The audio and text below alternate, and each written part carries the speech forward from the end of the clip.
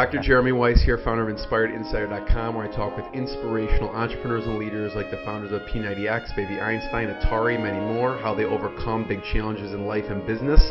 This is part of the e-commerce mastery series where top sellers and experts teach you what really works to boost your e-commerce business. Today I'm excited. We have Jim Simon. He's co-founder of JimmyBars with sister Annette.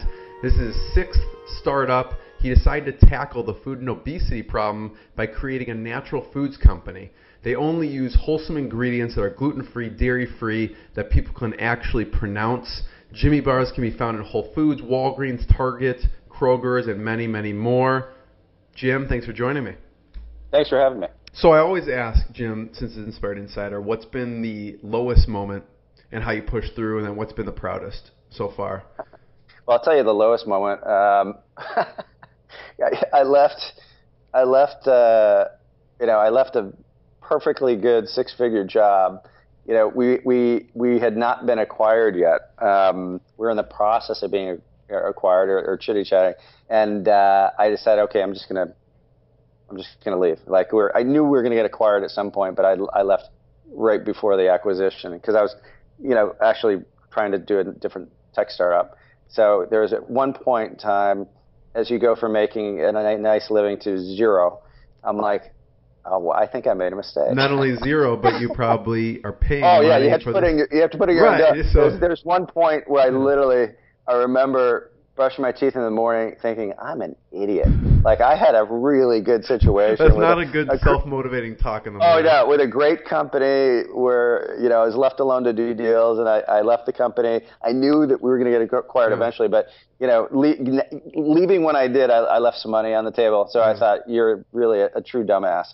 The positives are something was pulling you to do that, though, right? I mean, you know what? I think as an entrepreneur, and especially if you're someone who's started several companies, it's not the first time I've left a perfectly good job. I remember what the hell was it? It was a movie I saw once with Clint Eastwood. He played an old crusty Marine, and sounds like all of them. Yeah, I know. I forget what it was, but they were just about to parachute.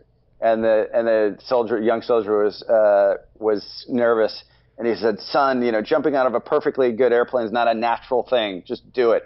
And I think leaving perfectly good jobs to start, it's not a natural thing. Right. But I think, the fun that you have, if you're that kind of guy or gal that wants to do your own thing, I have figured out on paper it's worth 10x the money. So if I'm paying myself, I'm just going to make this up, $20,000 a year. I would rather work for $20,000 a year working for myself than $200,000 working for a company. Yeah. Even if the company's great, because you feel claustrophobic not working for yourself, and it's almost castrating in a way. I can't explain it. It's your personality. Yeah, I mean, you're used to that too by this point. Yeah, you're used to it. And again, having some startups that have done well, having some startups that tanked. Some acquisitions I shouldn't have done, some acquisitions that I probably should have done. You make a lot of mistakes along the way. So proudest, what's been the proudest so far with JimmyBars? Yeah. I think right now, I mean, we're in a really good place right now. We're going into GNC nationally. That's a very, very big deal. That's 3,500 stores. Yeah. And we're building out the team. We'll probably have about 15 people working for the company by the end of the year. And it's becoming real.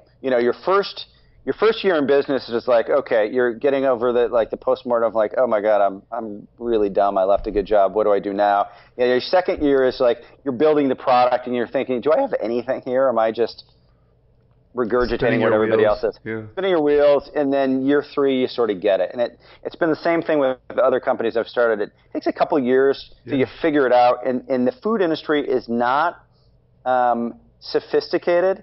But it is the gal who works the hardest will win. I mean, it is a pound. It's 3 yards in a cloud of dust. You just have to do it. Yeah.